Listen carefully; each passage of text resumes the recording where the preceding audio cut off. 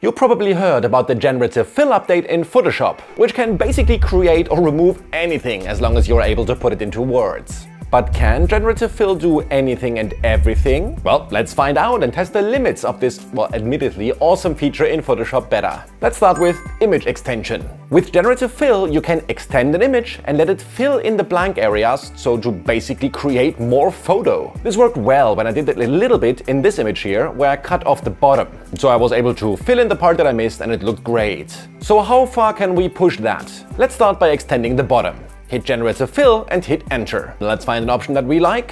So far so good. Let's drag out the sides far too much and do the same. And the result is, oh my. So it tries to keep the general look of the image, but the lighting starts to be off. Things are getting blurred and, well, simply a little bit weird.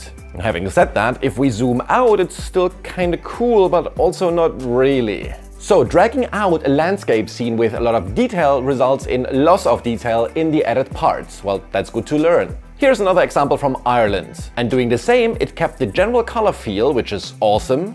But things also start to become slightly blurry. How about this city scene? I know this is a rude test because the perspective is weird and there is a slight fisheye effect, but let's drag it out either way. On first glance, it kinda worked, but when you zoom in, you realize, not really. The buildings are warped and it becomes somewhat disturbing to look at. Okay, so adding a lot of small details seems difficult, which makes sense because the feature is trying to add things based on stock images. Let's check this out here. This is a building in Rome, and while there is a lot of detail, generally all these things in the image are simple. So if we drag that out, we get a much better result. I assume because windows are a common thing on stock images and they can easily be incorporated. Okay, with the extension we kind of hit the limit, so let's check out another one of those awesome features. And that is removing things. Here I have a super busy image from Tokyo with a friend of mine in the middle.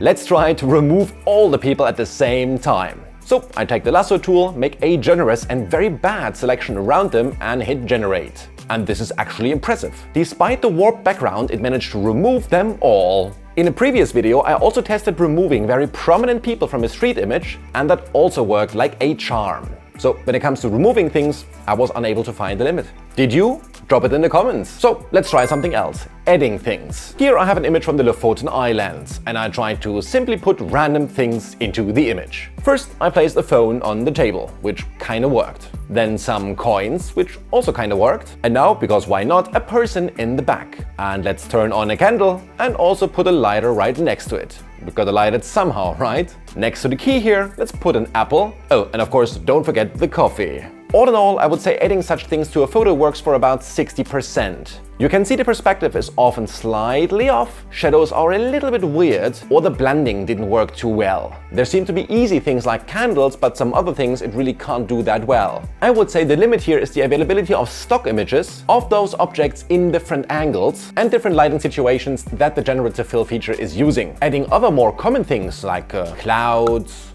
boats, fireworks, or flowers works well.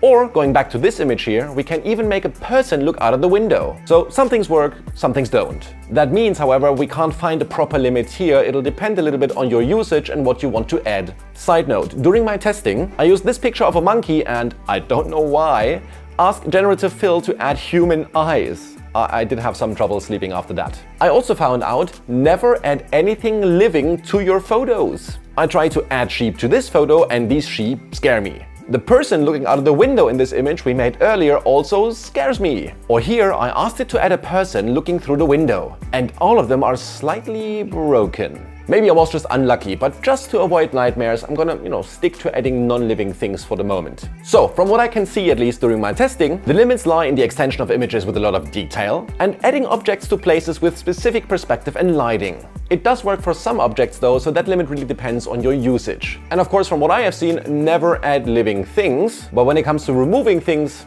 that doesn't seem to be a limit. I encourage you to try it out. Install Photoshop Beta and just play around. For more details on how the tool works, you can check out the video that is floating around somewhere here. And if you like this video, do not forget to hit the thumbs up as well as subscribe button to help out the channel if you so desire. Thank you for watching, and as always, stay safe and have a good one.